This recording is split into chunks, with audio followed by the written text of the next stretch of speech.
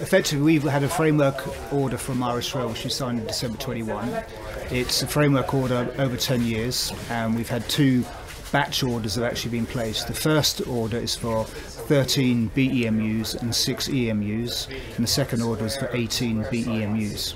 So we commenced production in Katowice in Poland in October 2023.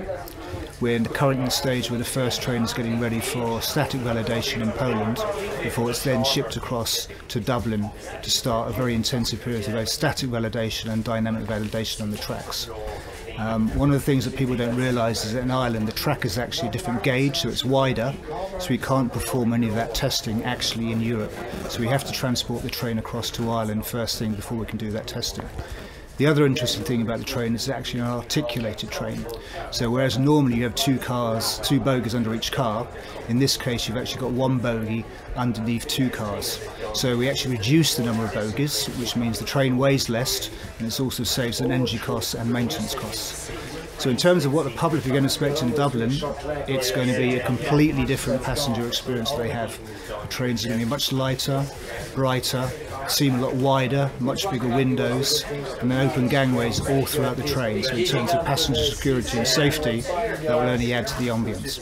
So not only are we building the trains, but we're also equipping the signalling system between the Drogheda to Greystones line, which is the line that the DART uses.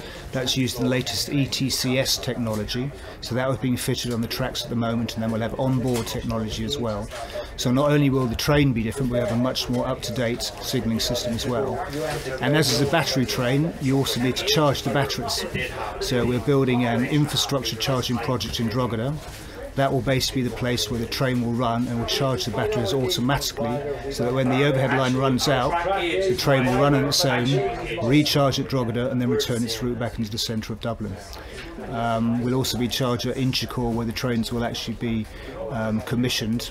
And so what will happen is overnight there'll be a shore power point that goes in to charge the batteries. But we know that Irish Rail have plans to introduce more charging infrastructure throughout the network, because with a contract like this, they've got a number of trains, they can't just rely on one charging station. So the one at Drogheda with the first one, but there'll be several more coming about across the network.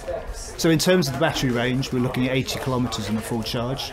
The battery should last 9 years. Clearly the battery is an important part of the train.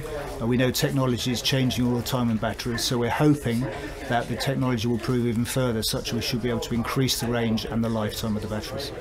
We also have a 15-year, what's called a TSSH, it's a technical support and spare parts agreement. So we will support Irish Rail and their maintenance by providing technicians and spare service throughout the life of the train.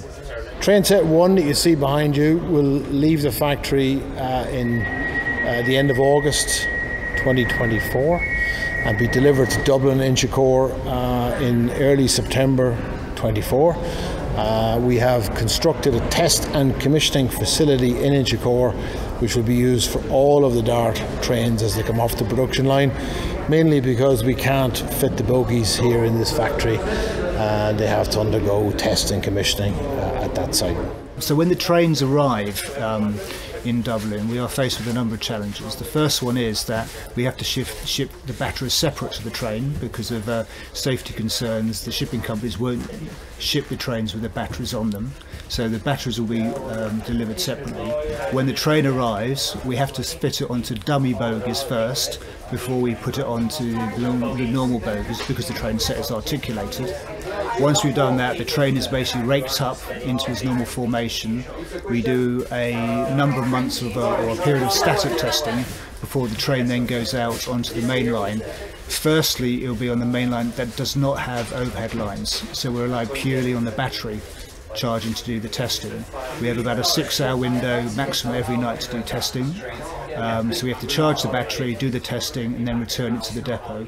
Once we've done the sufficient amount of testing for that, we'll then go into the line which has got overhead catenary, and actually availability for that line is a lot less, so the window of time we have at night is much lower than that, so we need more testing slots to be able to complete all of that. Actually, the biggest challenge on the network is network access time. We only have 51 kilometres of overhead line. And obviously our colleagues in the infrastructure department are busy working at night, repairing and upgrading that system. So for us to get access to do track testing for serial trains is difficult, and prototype trains is difficult. They will be tested and commissioned out of Inchicore, and then once they're released to service, they will be based at Drogheda depot. So they're cascading some diesels out of Drogheda depot, and that depot will be a joint electric and diesel depot. The 6 electric trains will be based in Fairview, where the current DART fleet is maintained, as they're just pure electric, and that's where they will be. Well, the new depot at Maynooth is part of the railway order for DART Plus West. So we have applied for that 18 months ago, the planning process. We're expecting to hear imminently on that. It may or may not trigger further judicial review or something like that, but that pushes the start point back for the depot all the time. So we're at risk of the depot not really being available till the end of 2030. It's manageable in that we will maintain the fleet, Order 1 and Order 2 at Fairview and Drogheda, with some lift capability in Inchicore for now. If we were to place an order to replace the original DART fleet, we would maintain those at Fairview. But we cannot place any further orders for additional DART Plus stock like the train behind you until we have a new depot at Maynooth. The flexibility this product has, we've got battery units and we've got electric units. At the end of the day, depending how battery technology changes, either we can add more batteries to electric trains, or we can remove the batteries and rely just on the electric trains. So it's basically all of the options are open to Irish Rail. We know they've got a very impressive strategic plan to electrify Ireland and to decarbonise Ireland, so they've got all of the pieces of the jigsaw necessary to do that. Yeah, they're a very good fit for Cork. The models show that they would work well in Cork. It's the exact same train, probably called a cart, not a dart, and there's potential for them to operate in the Limerick area and Galway area also. The same train, the same technology would work very, very well there. So we'll prove it on DART, we'll prove the charging capability, the charging infrastructure, and shake any gremlins out of the system first before we start looking at other locations.